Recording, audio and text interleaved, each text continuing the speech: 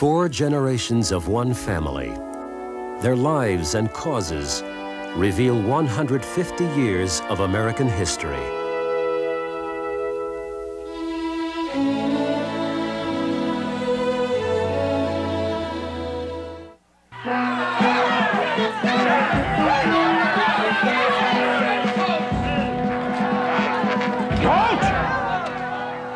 I'm John Adams. I am counsel to the accused.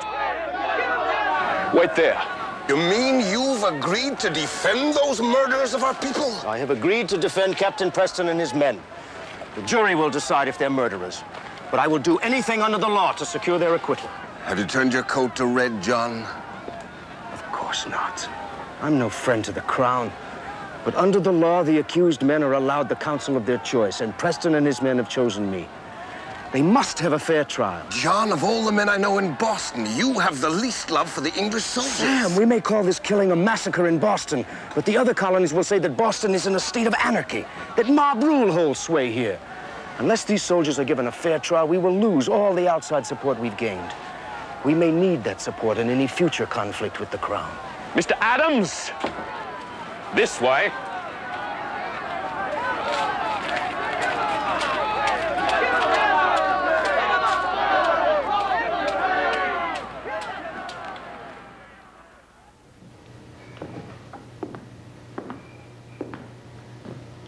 John Adams, successful lawyer, subject of George III of England, firm believer in British law.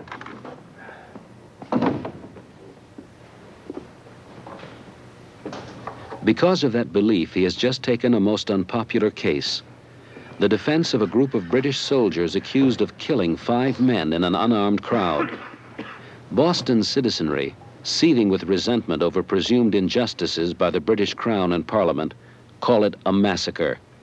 The soldiers call it self-defense.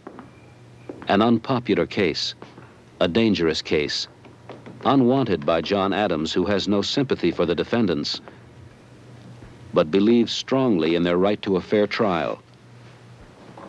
He intends to see that they get it.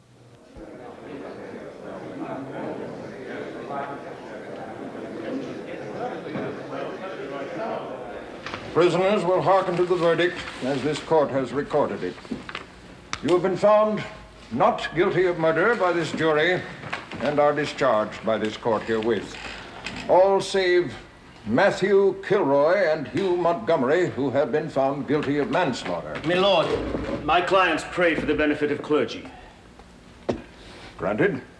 It will be taken forth to be branded on the thumbs so that they may never ask for mercy of this court again. The jury is dismissed with the thanks of this court. Court is now adjourned. All rise!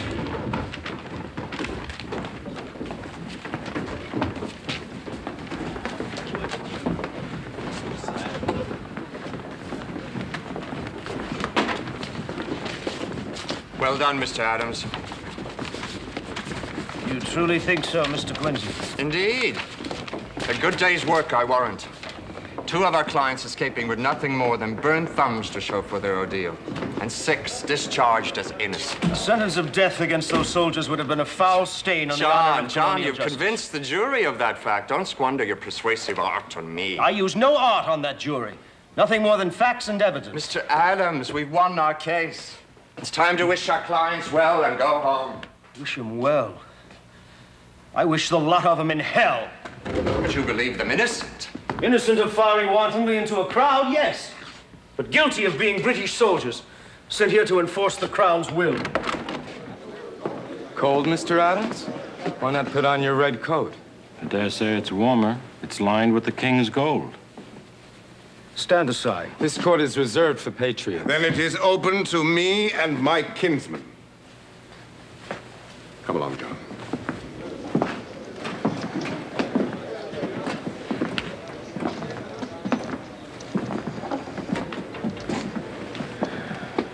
Don't they understand I was only doing my duty? Yes, but is it necessary to do it so well?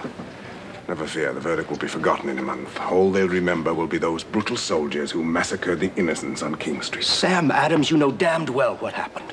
A Boston mob, drunk with whiskey and rebellion, attacked a lone British soldier before the customs house. That mob was... Shh. They will be remembered as martyrs, to be remembered whenever men speak of liberty. When will you learn mobs are not fit to rule kingdoms?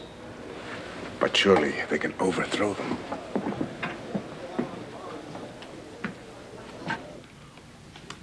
How dare they accuse you of supporting the crown? They are patriots, Mrs. Adams. What's a patriot, Papa? Navy, this is no time to ask your father questions. No, my dear, it is a fair question. It deserves a fair answer. Take equal quantities of civility, fear, fury, and gratitude. Add revenge, malice, envy. Infuse all this into the brains of a brutal, surly, ugly man, and there you have your patriot. But Mama told us you were the greatest patriot in Boston. Johnny, Navy, you get ready for bed now. Mama. I have medicine for your mood, John. A new shipment of books arrived today from England. What, more books? The law books you ordered. Oh.